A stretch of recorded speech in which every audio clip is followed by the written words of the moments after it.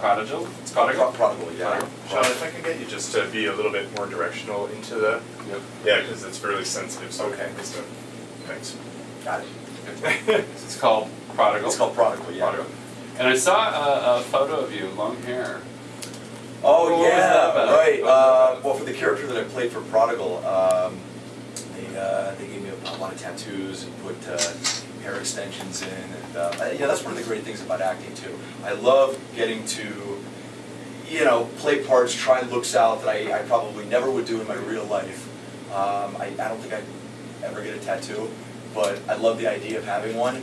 And I'm actually doing a film that I start May 13th in Los Angeles, which is called My Trip to the Dark Side. And they made these huge, like, Yakuza tattoos, like the Japanese mafia wears, that cover, like, both of my arms, and it's kind of like playing dress up. It's fun. What's the situation like for someone like you who's been in two iconic shows, seen globally, Bold and Beautiful, One Hour, to go out and be looking for work when, I mean, we talk about typecasting, but you're seen around the world, and so people have a very fixed idea about you. When I found out you did comedy, I mean, Deacon Sharpe has no sense of humor. Right? I disagree. I think Deacon Sharpe's got a great sense of humor. Yeah. Oh, I think he's, less so on Young and the Restless, but That's I all think I've seen him on, yeah. I think that one of the great things about Deacon is, he's not a straight-up villain, and he's certainly not a hero. I think he's more of kind of an anti-hero, and I think that he's got a really good sense of humor. But you mentioned what it's like, when you do two shows that are very recognizable. I mean, Bold and Beautiful is in 110 countries. Yeah. And that's incredible, and that's opened up some really great opportunities for me. I actually worked extensively in Italy. I was doing a film in Naples for 3 months, and then I got this crazy phone call. Somebody said to me, "Would you like to do Bailando con le Stelle?" And I said, "What is Bailando con le Stelle?" And it turns out it's Dancing with the Stars. So I got to do the Italian version of Dancing with the Stars, which not quite the same cachet as doing it in the United States. It's a little like doing American Idol in Barbados. But, no, it was great, and I wound up living in Rome for 7 months, which was a lot of fun. But yes, I've done a lot of work and been very fortunate, but among actors in Los Angeles, we sort of have a saying that unless you're Tom Cruise or Brad Pitt, you're just another actor out there trying to get a job, and that's true. I mean, the economy has really affected my business, and it's made it much more difficult, I think, to find work. I've been very fortunate that in the past couple months I've booked a few films. Right. But the most successful creative people anyway are creating their own opportunities. You have to. You're expanding into the world of comedy. You're here in town to do your act. I'm doing a show this evening at Light, which is over on Peter Street, and right. Yep. And I've also been working as a producer for probably, I don't know, close to 15 years. I've produced 5 films, one of which we actually shot in Montreal. It was called Chasing Holden, and it was distributed by Lionsgate, and I wrote it as well. And I think the business has become so difficult that you really need to wear multiple hats and become sort of like a multi-hyphenate. And so for me, I write, I act, and I produce. And generally speaking, maybe if the acting jobs aren't coming quite as freely and quickly, I've always got something going on the producing side. And so, Well, maybe that explains too. I was reading your Twitter page, and you felt obviously the need to say, you know what, I keep hearing I was fired from doing the Restless. I just want to set the record straight. Yeah. Because you're busy making all these things happen for yourself, and life sounds really, really good, and you don't need to bug up your ass like that. That was unfortunate. That was unfortunate that somehow that rumor started to catch on like wildfire. And I think when you're an actor and you're in the public eye somewhat, there's a certain amount of stuff like that you just have to sort of let roll off your back. But then there also comes a point in time when I'm a human being like everybody else. Yeah, because something like that is potentially detrimental to my ability to go out and find other work. As you're trying to make things happen for yourself, back what's out that you were fired and you weren't. So, I wasn't. I wanted to ask you about the industry of soap operas, and I'm sure you're hearing more than I even hear about the short life they have left? Do you agree with that? Well, yes and no. I think what's I'll happened kill is myself if one. no, there's goes up. well, I don't think Y&R is in any imminent danger of getting canceled.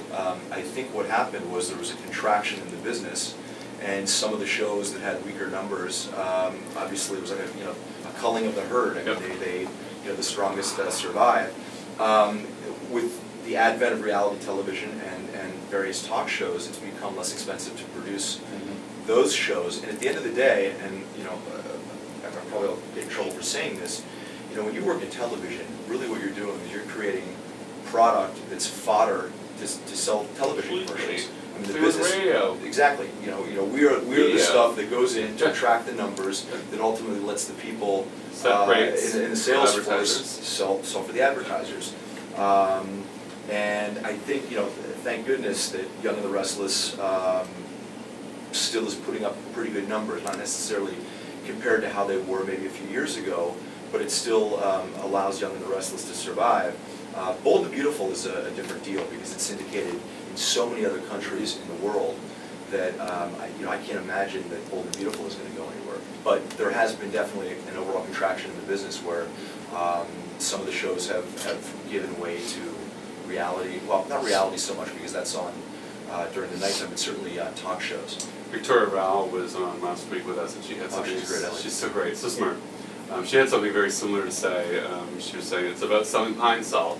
She's absolutely right. Selling pine sol. Yeah. Well, what are you following her book and her marketing efforts and the whole Michelle Stafford spit take drama that's been coming out over the last, say, 10 days? Yeah. You're aware of that? No. Do you avoid that kind of stuff? I don't even know what you're talking about. It's saturated. I'm not even familiar with what you're talking about. There was a spit take years ago in a scene, and Victoria Rowell is now coming out and saying that everyone knew about this spit take except for her, and apparently there was mitigation between Michelle Stafford and Sony and Victoria Rowell, and it's gotten very aggressive. When you say spit take, what do you mean?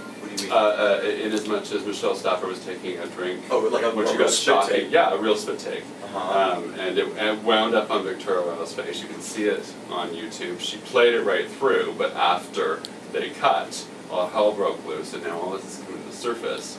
And it's interesting reading, obviously, but when you're on a set like that, I don't know. I mean, it doesn't really sound like that big a deal to me. Totally. I mean, is that big a deal that somebody does a spit take and you get some water on you? I don't know. Well, I mean, and also there's the whole improv aspect as well, right? I mean, we just tried something. Did you like it? Did it not? Yeah, I mean, if it works and it serves the scene, I mean, I'm all for anything like that. I think one of the best things about acting is when the unexpected happens. And generally, when mistakes happen, they tend to be the things that wind up being the most interesting. It was so real. Yeah, so. Any plans to go back to Y&R? No, I don't have any plans to go back to Y&R. When I joined the cast, I knew that it was probably going to be a finite run for me on Y&R. At some point, I guess the table is sort of somewhat set for me to go back to the Bold and Beautiful, especially given the fact that Adrian Franz is going back there. They aged my, what do they call it? Rapid aging soap syndrome. We just saw that.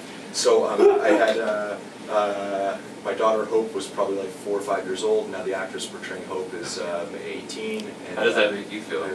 Old. Old. But no, I would love to go back to Bold and Beautiful. I love playing the part of Deacon Sharpe. It's a lot of fun for me. But in the interim, I'm out there booking other jobs. I just signed on to do 2 films, one in June and one in July. One's called Slayers and one is called Watch Island. And I try and keep my feet moving all the time. And if they call me back and if I'm available, I'd love to do it because the fans of the show have been so supportive of me that it would be a lot of fun to go back. But until that happens, I'm pretty busy doing other stuff. Well, it's fun to see someone make things happen for themselves. Continued good luck. Good luck with your game tonight. Thanks for coming on the show. Thank you. Cheers. Thank you, Sean. Painless, thank you. We clap.